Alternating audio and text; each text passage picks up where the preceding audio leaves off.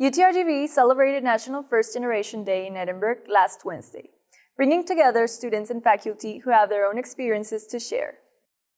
Held by UTRGV's Office of Student Success each year, the event highlights students who are the first to have the opportunity to attend higher education institutions. The event saw a line of first-gen students circle around the student union for free shirts, food, and photo ops where students posed with first-gen swag. UTRGV Career Center Director Kamara Jackson and Dean of Students Rebecca Gatson say it is their goal to help uphold and support future generations to have a fair opportunity.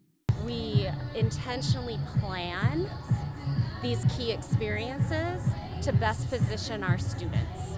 Whether they're first generation or not, but we are thinking about first-gen students when we're making our plans. Hopefully that the concept of higher education will become so normalized that first-gen populations will become smaller. At least that's a good problem to have, right? For information on upcoming events hosted by the Office of Student Success, email studentsuccess@utrgv.edu.